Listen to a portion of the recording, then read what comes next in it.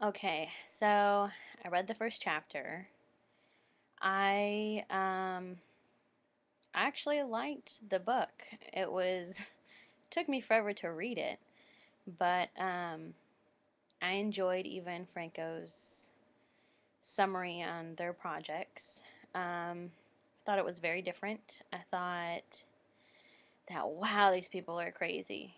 But just because they're crazy does not mean that they have no clue what they're talking about. It's just a different way of thinking than what the majority agree on a day-to-day basis. I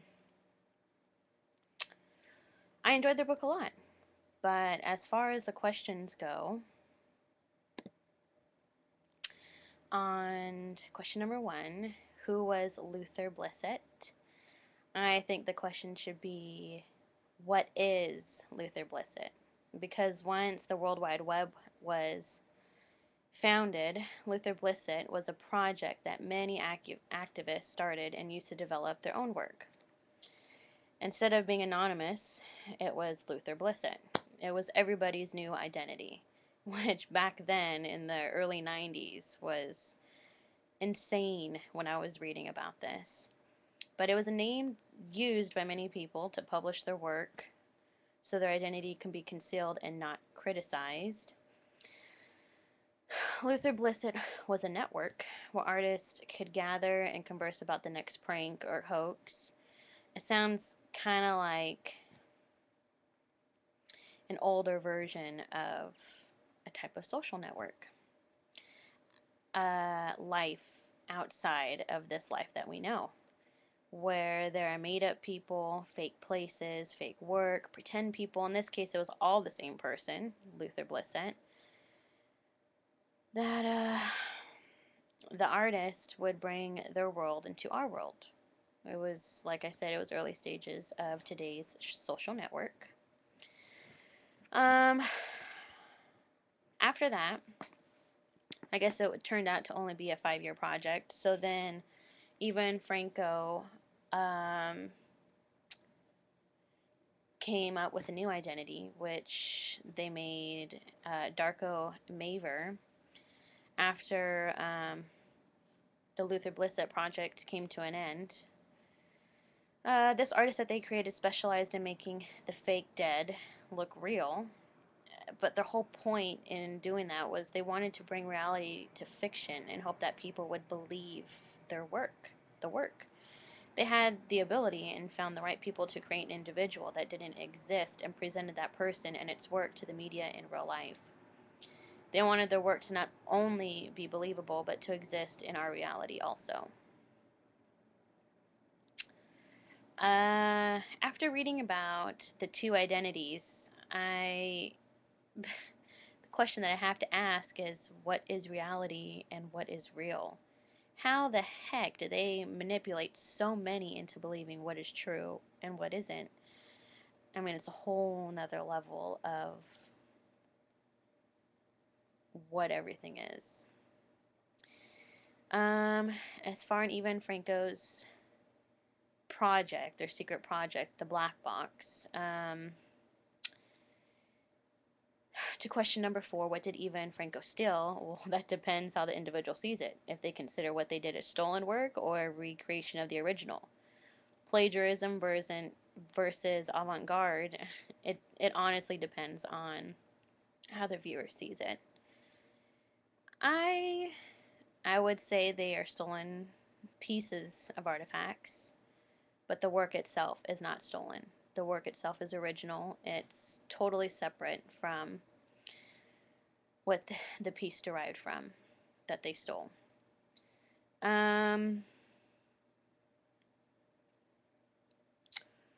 They did not believe that it was stealing. They saw stealing as practicing art. It gave a validity to their freedoms that they took it quite advantage of. But it was quite interesting reading about that. I was very intrigued on their mentality and how they got bored with this life that we call reality so easily. I think their purpose for making the fake newspapers and fake movie posters was because they wanted to test their project of bringing fiction to reality and see if it could succeed, to see if anybody else thought the way that they did. Indeed, the newspapers did sell 1.2 million copies. That, I'm sure, while people read him, believed that they were real at some point. They were interested in the dynamics of circulation with their project. They wanted to see how it affected people, how people reacted, and with that also came a movement. There was, they created net.art. It was a movement in art history that a group of artists developed to show digital work via the internet, also known as the internet art, the beginning of digital artwork.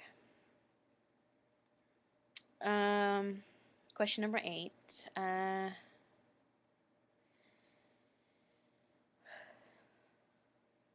Life sharing.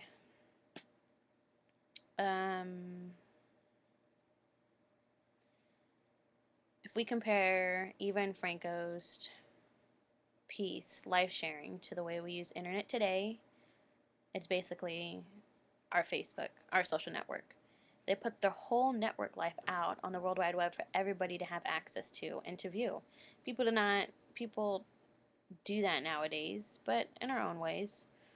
Their lives were on stage, like how we plaster our lives on stage on Facebook. I mean, people put, oh, I gotta take a pee, or oh, I just got pulled over for speeding, or something ridiculous. People want acceptance from other people. In this case, for Eva and Franco, it was the total opposite. They wanted people to understand their work and where they were coming from, and basically they wanted people to see them from the outside looking in. What's up with their portraits on Second Life avatars? Well, I'm assuming, from my perspective, Eva and Franco decided to make the avatars look as realistic as possible. To them, in the virtual world, they are real. That is their reality. In this reality, what we call life, they had various identities. They were never real. They were always somebody fake. They were made up names with fake work. In Second Life, they are who they say they were. They were truly themselves in Second Life, that they were fortunate enough to find something real. The Nike Ground Project. I thought that was hilarious. I'm amazed at how easily people are fooled these days, and how easily people are tricked, and how easy individuals are manipulated. Nobody has a mind of their own anymore. Everybody's looking acceptance from everybody else, and I can't understand why. I don't need anybody to tell me how to live my life. I'm fully capable of making choices, but I guess people in today's society rely on others. They're very dependent upon others' approval, but basically I think the whole point was that the individual can be manipulated so easily by advertisement. A truth aside of the truth. Our culture today is subjected to the common ground, that a common attribute shared amongst others is enough to convince them into that product. Like when he said,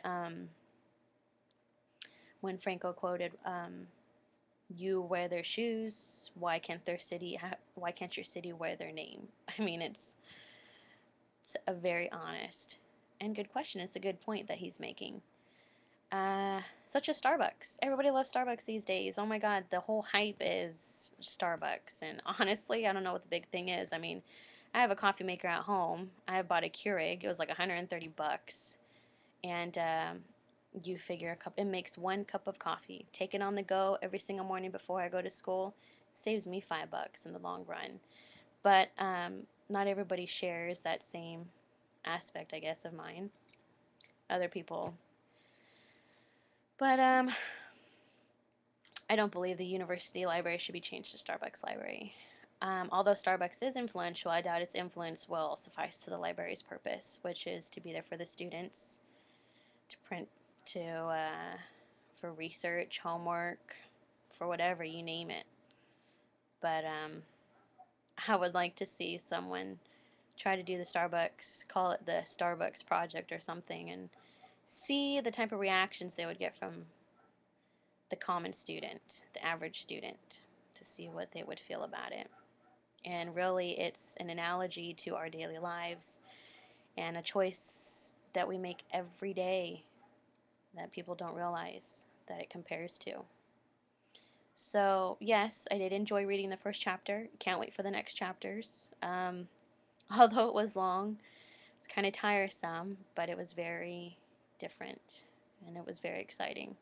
And I was amazed. But I can't wait for the next one. So, that is my feelings on the first chapter of Eva and Franco Mates. Thanks.